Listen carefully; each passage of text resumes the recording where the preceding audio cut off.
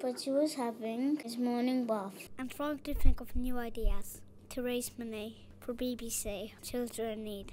He tried a sponsored one, but it was too hot under all this fur. He tried to host a knitted farm, but his wool got all tied up.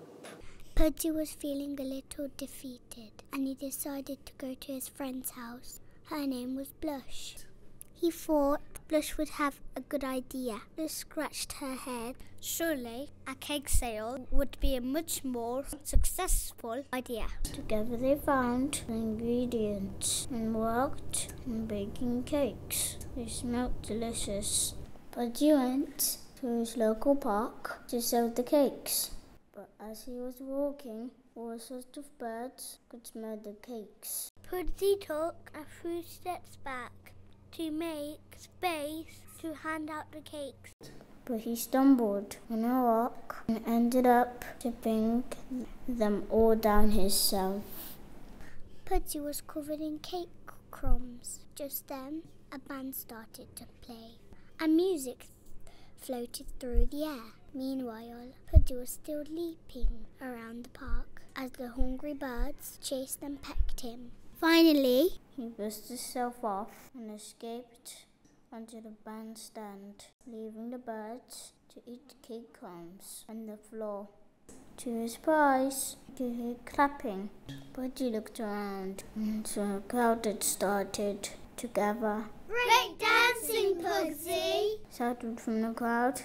"He must be fundraising," said another voice. That gave Blush an idea. She disappeared into the crowd to see if anyone would sponsor Pudgy to keep dancing. A little girl, excited to help, shouted, "I will donate my pocket money." Pudgy felt so happy that his fundraising was finally going well. He jived, spun, and shimmied as more people came forward to sponsor him. A little boy came up to Blush. I have no money, but would love to jam with Pudgy. Blush smiled and gave a thumbs up.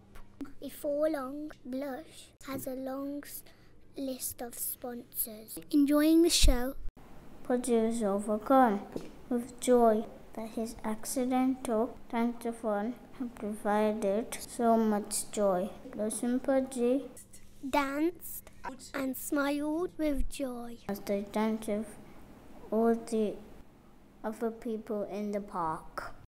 They felt wonderful knowing they had raised some money while doing something they loved. How can